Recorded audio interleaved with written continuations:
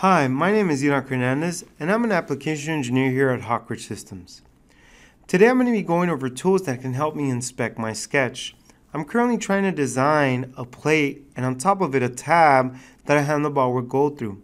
Unfortunately, my sketch is currently overdefined.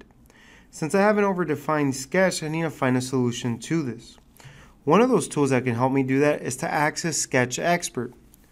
Now, what SketchXpert would do is it's going to diagnose what the situation is for me. So to access it, I right-click here inside the graphics area. Now, inside the right-click menu, I can click here where it says SketchXpert, and SketchXpert will only appear if we have an overdefined sketch inside the sketch environment. So once I click on it, here in the Property Manager, it's going to ask me to diagnose so I can find out what the error is.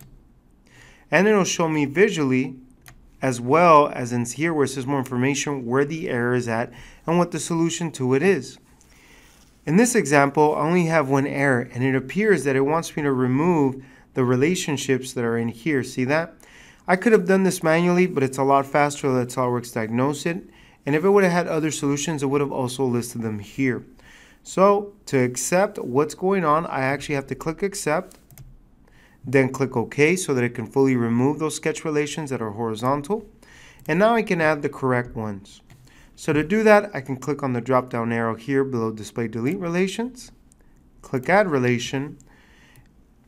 And I'm going to hover over the line to activate the midpoint of that line. Select the point, select the origin, and they will now have a vertical sketch relation. Now the sketch is fully defined. But I also noticed that before I go, I want to make sure that I actually meet the requirements for this feature. To do that, I can click here on Tools, go down to Sketch Tools, and from here select Check Sketch for Feature. What Check Sketch for Feature does is that it'll allow me, no matter what sketch I have, it'll always allow me to check if I actually meet the requirements for that sketch feature. And here are some examples of what I can check it up to. So if I click on this drop down arrow here, I can check it up to base extrudes, boss revolves, cut extrude, just to name a few. I'll leave it at base extrude for now, and now I'll let SOLIDWORKS check if I meet the requirements. It's always important to read what SOLIDWORKS tells us, and it's currently telling me that the sketch cannot be used for a feature because an endpoint is wrongly shared by multiple entities. Then it tells me to try to fix the sketch right now, click OK. So I'll go ahead and click OK. Once I do that, it's automatically going to send me to Repair Sketch. In Repair Sketch, it's going to show me any errors that might be in my sketch. Currently, I only have one, and through this magnifying glass, it'll specify where that area is at. It's going to be for this line. Now, I'm going to exit out of the Repair Sketch window. To access or to check any type of error, you don't have to go through Check Sketch for Feature. All its purpose is to serve is to make sure that you meet the requirements so that feature can function. If I want to go straight to Repair Sketch, I just have to make sure that I'm inside a sketch environment, make sure I'm here inside the Sketch tab. Right next to Display Delete Relations, I have here where it says Repair Sketch. Now I click on it, and right away it shows me if there's any errors. That error is still there. So I'm just going to click on the line, hit Delete.